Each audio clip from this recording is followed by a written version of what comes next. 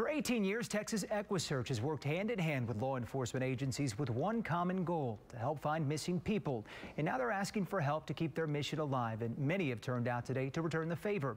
Channel 2's Aragon was in Kemah, where a fundraising effort is underway. For years, this organization has given everything it has to help families in need.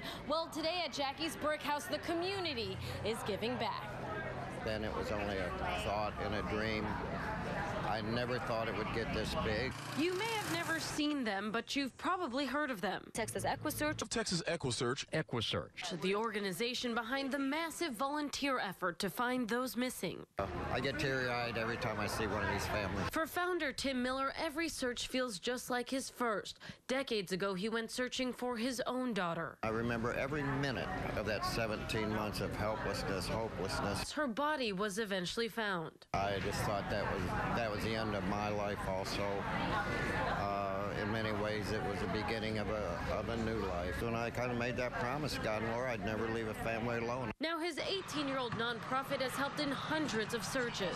Number 1,935. Don't use any ATVs out here. With more than 400 volunteers here and more in Equusearch branches across the country. He's an angel in disguise. God gave him the strength to take a horrible negative and turn it into thousands of positive. Now the community here is giving back. They are dependent upon the public supporting them, and so I'm happy to be out here and support them as well.